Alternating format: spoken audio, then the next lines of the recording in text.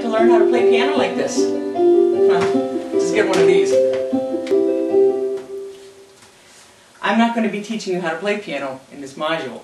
What we're going to learn, if you don't already know them, is the names of the keys. You may already play piano, you may already know the names of the keys, and that's great. You can slide through this one.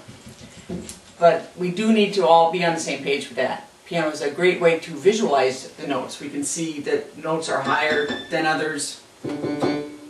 So all we need to learn is when someone says play a G, that's G. When someone says play a C, that's a C. Or if somebody plays a note, you can say that's an A by looking at where it is on the keyboard. So we're going to make sure we're all familiar with the keyboard in this module. I'll see you later.